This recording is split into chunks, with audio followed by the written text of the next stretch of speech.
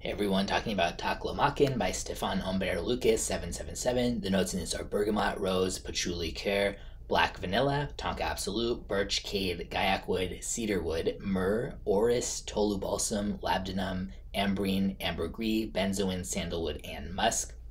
Smells very, very high quality, which is pretty much, I think, always the case with any Stephane Humbert Lucas scent that I've tried so far. Nice, like smoky vanilla, resins, wood, amber type of scent. It's not like the most unique scent profile because there's a lot of stuff that does this, but it's a really well done take on it. And I would say this has a little bit more of like a vanilla-y sweetness than the typical kind of like woodsy labdanum type of scent.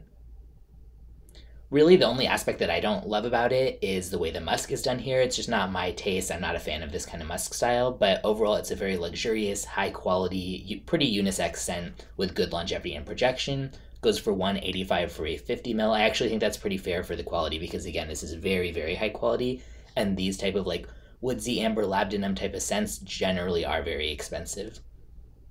So yeah, I would say if you like that kind of scent category and you like the idea of one that has a little bit more vanilla and less of a kind of harsh smoky side than a lot of them, this would absolutely be worth trying. I will link in the description where you can get a bottle or a sample.